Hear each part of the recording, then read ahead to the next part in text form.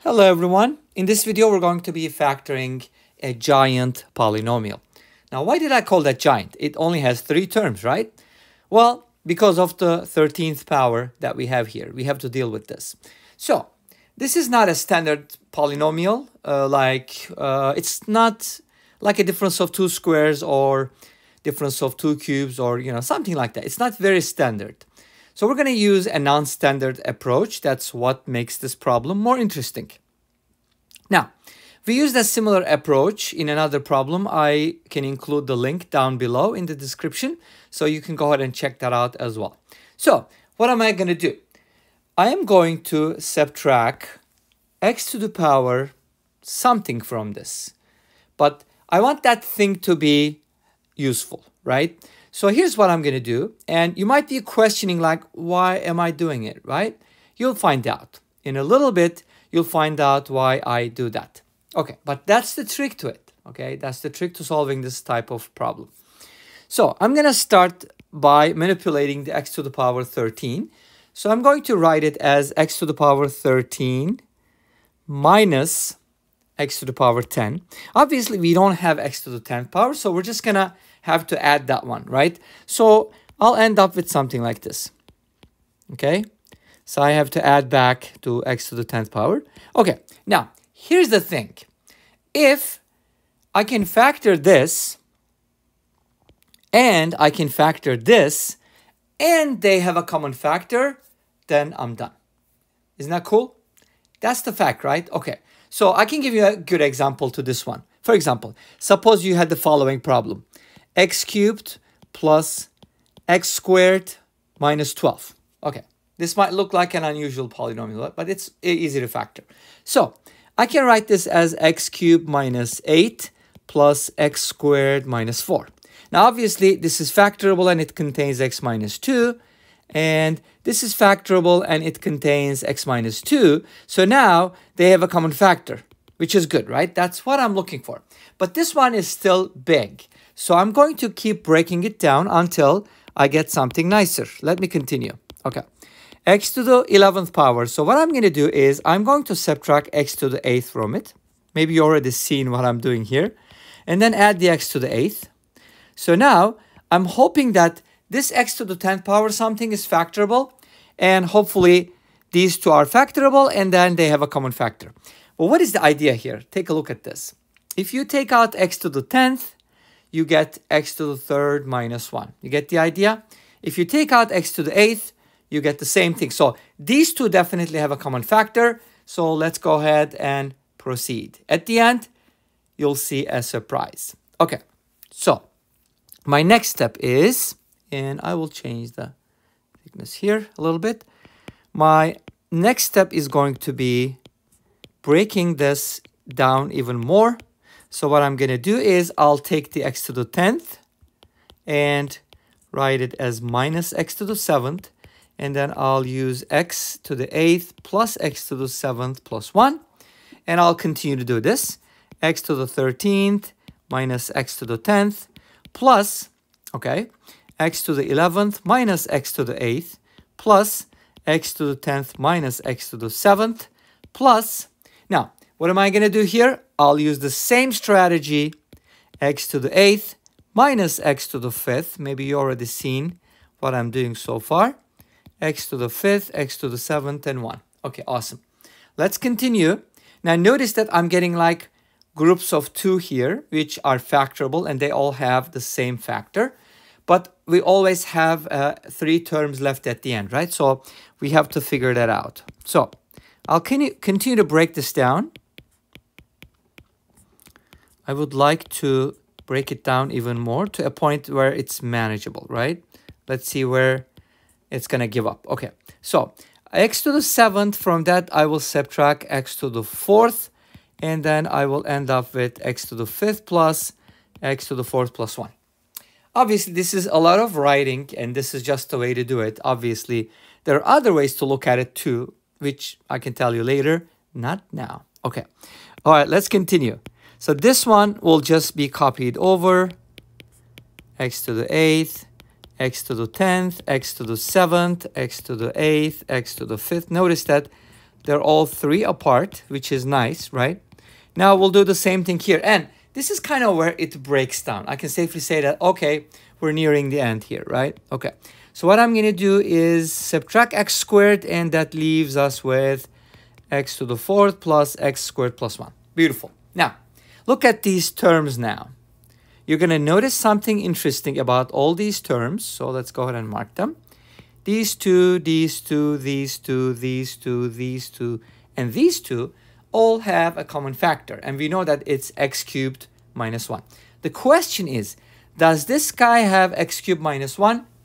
I doubt it, but we'll find out in a little bit what happens with that one. All right, let's go ahead and proceed. Since this one has x cubed minus 1, but there's an x to the 10th in front of it, so it's going to look like this. This one is going to look like this. And the third one is going to look like this. Notice the similarities. And then this one, x to the 8th, we take out x to the 5th. We always take out the smaller one, if you haven't noticed. And then I will go with, okay, where am I? X to the 8th, let's not get lost. X to the 4th, x cubed minus 1, plus x squared, x cubed minus 1. Okay, it doesn't even fit on the row, right? So what do I have left? I have x to the 4th plus x squared plus 1 left. Okay, this is left. Cool. Now, what I'm going to do is, since they all have this term, I'm going to take that out. It's going to simplify the process. Let's go ahead and do it. I'll take out x cubed minus 1, which is a common factor for many, many terms here. So this is going to give me x to the 10th plus x to the 8th plus x to the 7th plus x to the 5th plus x to the 4th plus x squared. Obviously, they're not consecutive integers. They skip, okay? So that's kind of interesting too. Now, this is how far we can go with this, and then I just have to attach the other piece, which is a quintic here, but we'll take care of that here. Okay, now, how am I going to take care of that? Well, this, I think it came up in another problem, and we solved it the same way, similarly. So this is actually, this can be written as a difference of two squares. How so?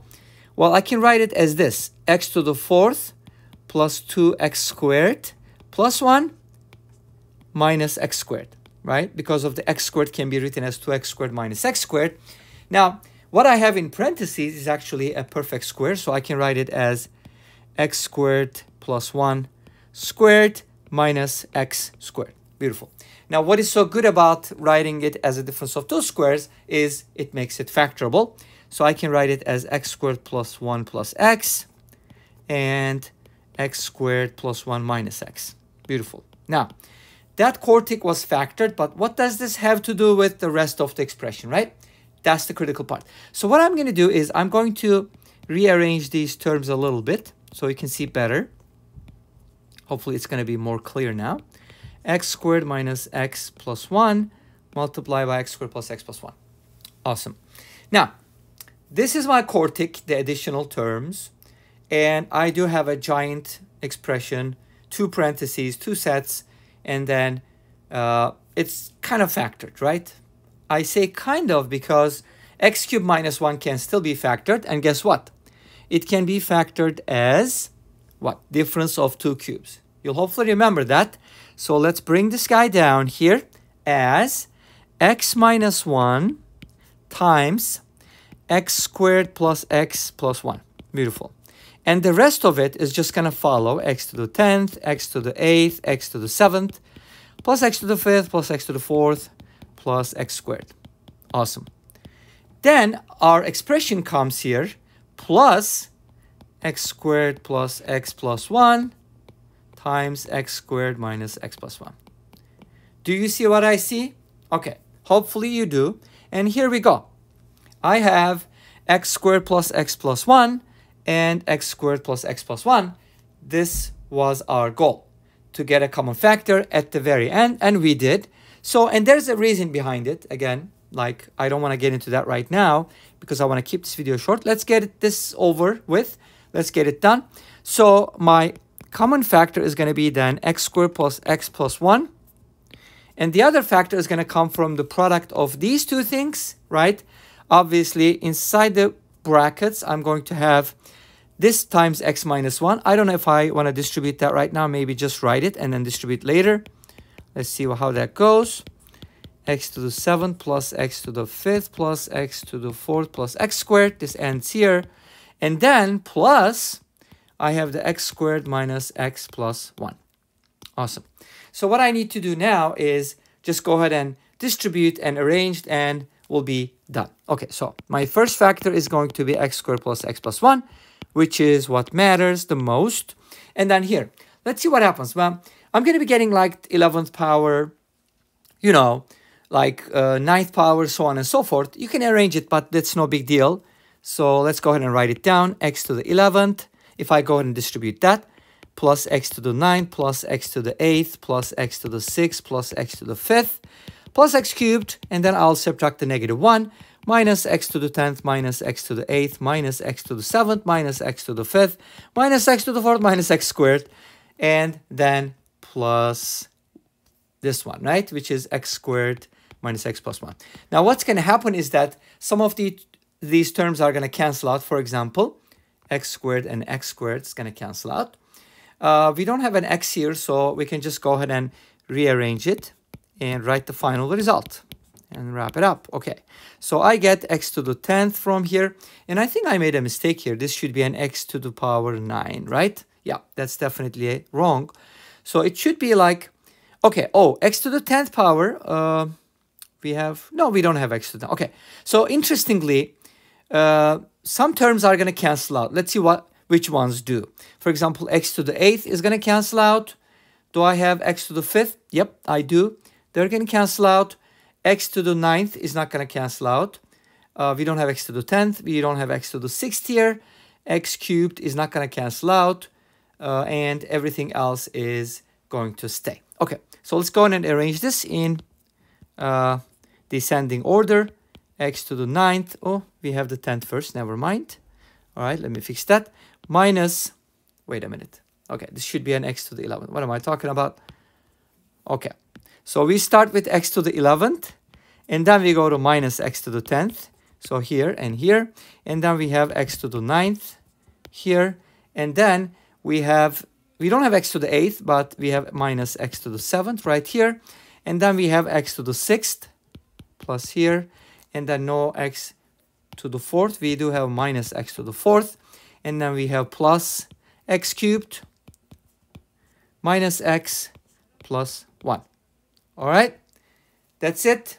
This is the answer to our original polynomial, and if you didn't forget, that was x to the power 13 plus x to the power 11 plus 1. So we were able to factor it using a non-standard method. I hope you enjoyed the video. Don't forget to comment, like, and subscribe, and see you in the next video, which is a geometry puzzle. Bye-bye.